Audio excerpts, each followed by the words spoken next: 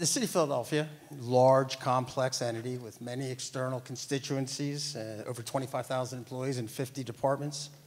Can you describe for us your leadership style? Which specific experiences you would draw upon to effectively lead an enterprise of this size and complexity? So now first of all, this is a job interview. I did not bring my Myers-Briggs type indicator. I'm not sure if I'm ENFJ or ENFP. I don't remember that. But when you talk about leadership style, and from my perspective, when you have a city the size of the city of Philadelphia, it's important in leading not only the city of Philadelphia, but the Commonwealth of Pennsylvania. And I would say my leadership style is one that I've learned from former mayors. I've talked with Mayor Wilson Good, and I know when he was mayor, he was someone who was very collaborative, and he took City Hall to the community.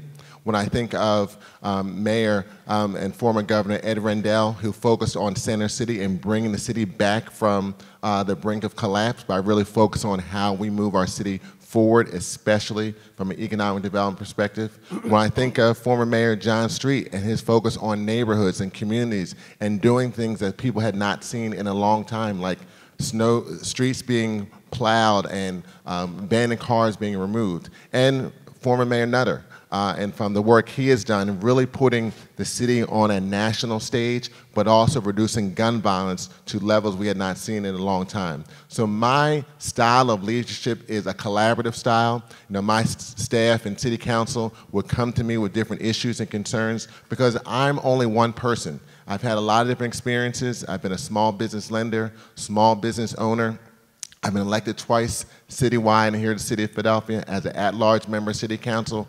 Have had national leadership experience as the national president of Democratic municipal officials, and also served on the National League of Cities Executive Committee and Board. So for me, my leadership style is someone that's going to listen to people who have perspectives different than me, really get a perspective on how we can move our city forward, and understand that it's not just me as the mayor of the city of Philadelphia, it's we and how we move our city forward.